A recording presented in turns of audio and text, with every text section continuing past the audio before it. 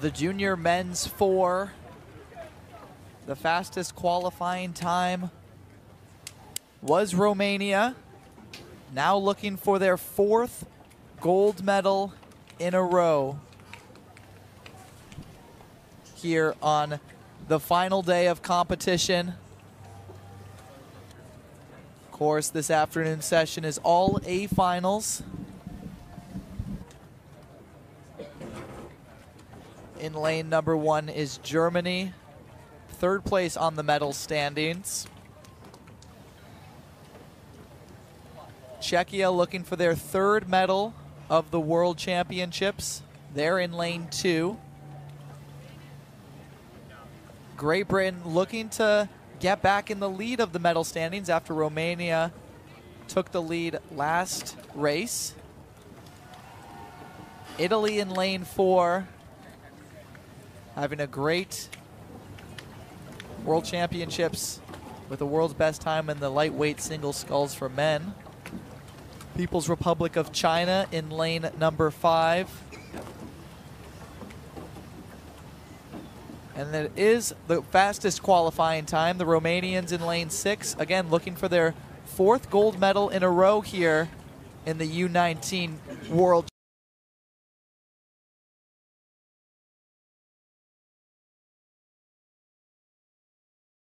Again, moments before the race starts, making sure everyone is sitting in their boats correctly, not moving too much, as the volunteers on the starting block hold their boats in place 2,000 meters before the finish line.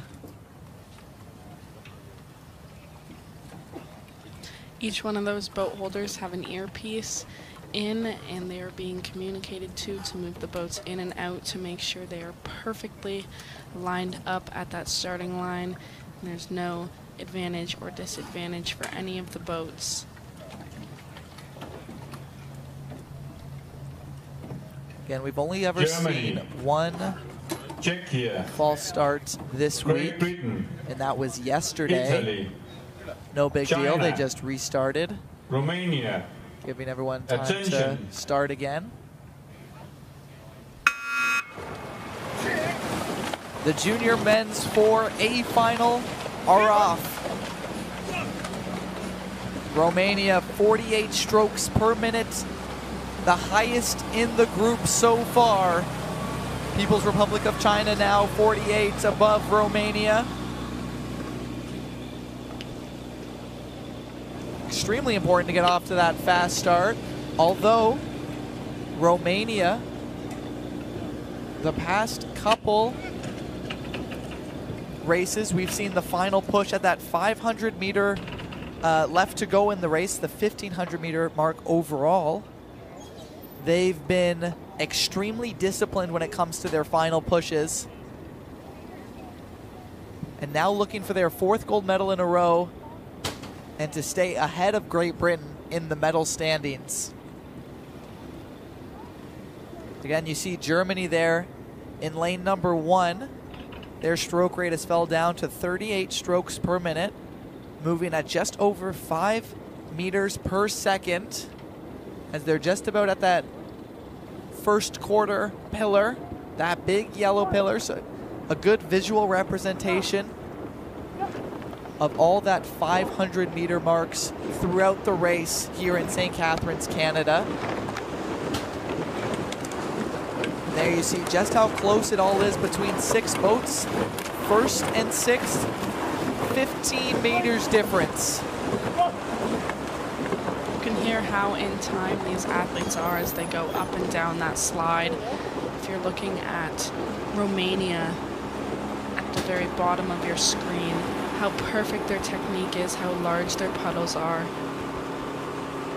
And then we have Italy, who is bucket rigged, which again, we've seen a lot of bucket rigged boats in this regatta, which is very surprising because it is not that common to see normally.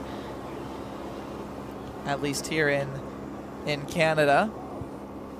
But again, it is up to the coach's discretion to think where to put each rower in the boat, and if they believe that their rowers are more suited to row in a bucket-rigged boat, they will make that decision. And right now paying off as Italy is currently in the lead, followed 10 meters behind Romania.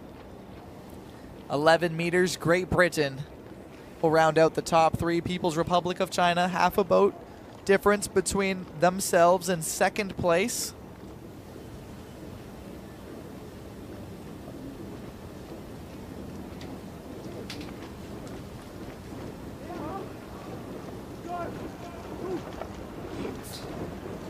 We're coming up on that 1,000-meter mark. Probably going to start a piece very soon. Maybe Italy is going to try and pull away from the rest of those crews, but Romania, I feel, has something in store for us. They're going to start trying to catch up with Italy and get out ahead.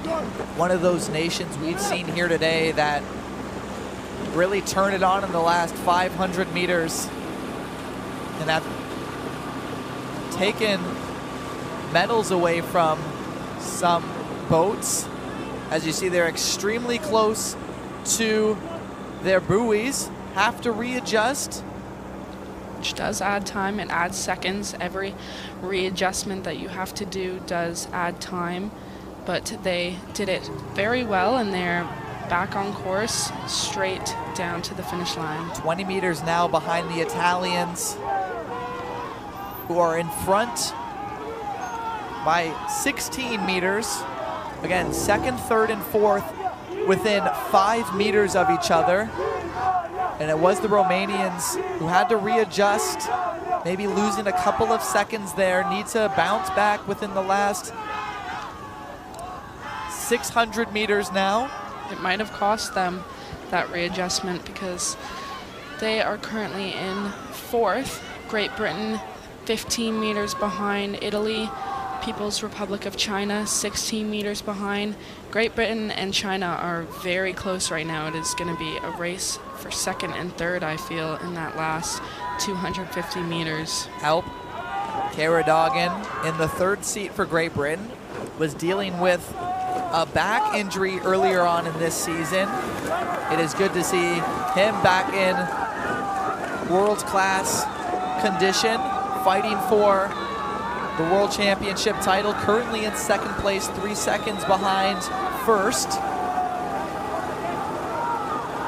Again, a lot of these athletes, their goal in the next upcoming 4 years is to make that Olympic Games in Los Angeles. A lot of them here, one of their first chances at international competition in international waters. So again, to get to that Olympic Games, you must go through trial and error, depending on your boat class, the people in your boats. A lot of different factors to play in their young rowing careers. Italy still 200 meters out from calling themselves world champions. 15 meters in front of Great Britain, who hold a 10-meter lead on the People's Republic of China. Romania, unlikely to win their 4th gold medal in a row here today.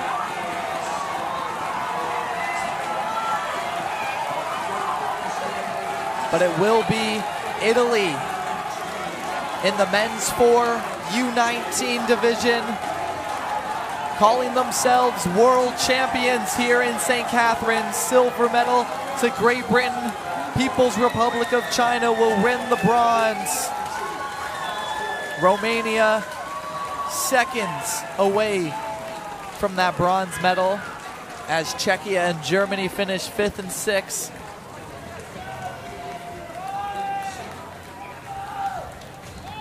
All of the sacrifice worth it now, as they get to put the medals around their neck. 6:25.96 for Great Britain. 6:29.43 for the People's Republic of China. Good enough for the bronze medal.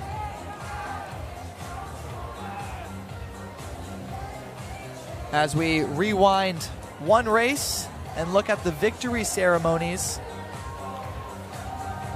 for the junior women's 4 as we turn it over to the PA announcer on the grandstand. World Rowing Under-19 Championships, Women's 4. Mesdames et messieurs, la cérémonie des médailles pour les